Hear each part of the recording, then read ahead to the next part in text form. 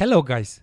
In this video, I'll show you a very interesting attack of type denial of service called fork bump or rabbit virus.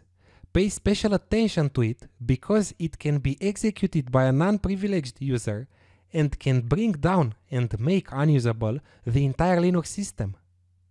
I can honestly say that it was a very unpleasant surprise for me to test it on many Linux distributions and see that it works on all of them.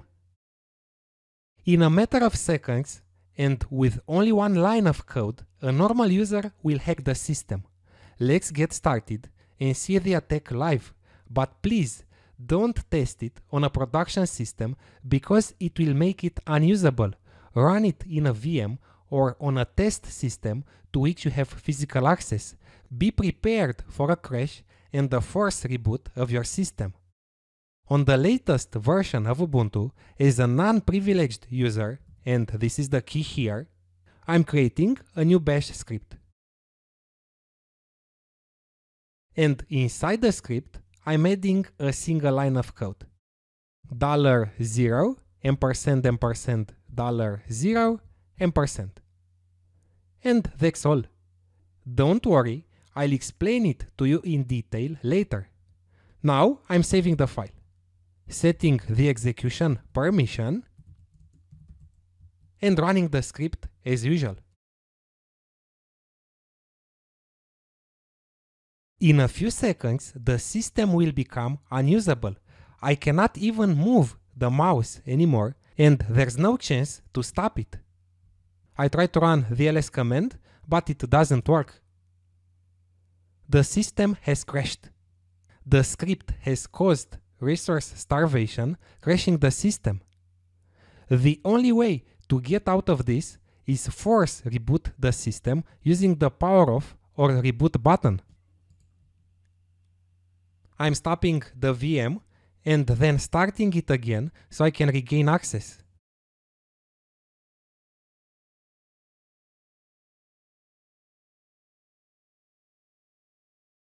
I'm pausing the recording until it starts so I can log in.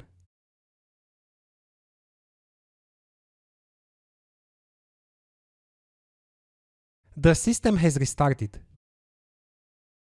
Let's take a deeper look at the script and what has happened. This is the script. It performs a denial of service attack that makes use of the fork system call to create an infinite number of processes.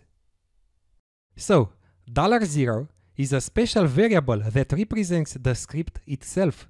So the script is running itself recursively 2 times and then is going in the background for another recursive call. It does this indefinitely.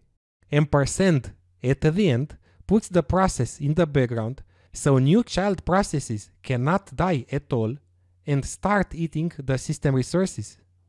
Let's see how to prevent such a fork bump. If you run ulimit -u, you'll see the number of available processes for the current user. This value is very large. You can also run ulimit -a to see a lot of limits available to the shell and the processes it creates. To prevent the fork bump, we'll lower the number of processes the user can start. The processes cannot continuously replicate themselves. As root, I'm opening the following file, /etc security limix.conf. And at the end, I'm adding the following line. The name of the user, student, hard, and proc, and the value, for example, 2000. This will limit the user processes to 2000. Please don't set too low the ulimit numbers. By doing so, you will prevent the user from working on the system.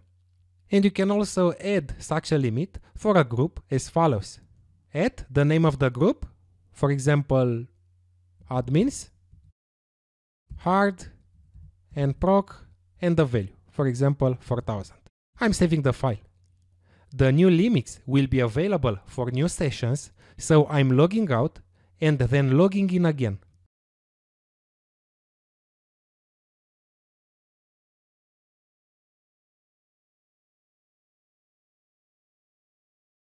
I'm opening a shell and running the script again.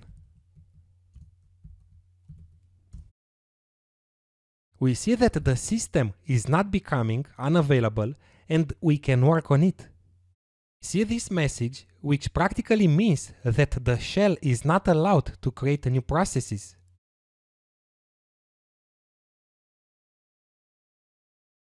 But the system is not unusable. I can work on it. Congratulations, you've just mitigated the fork bomb attack on Linux and made your system more secure.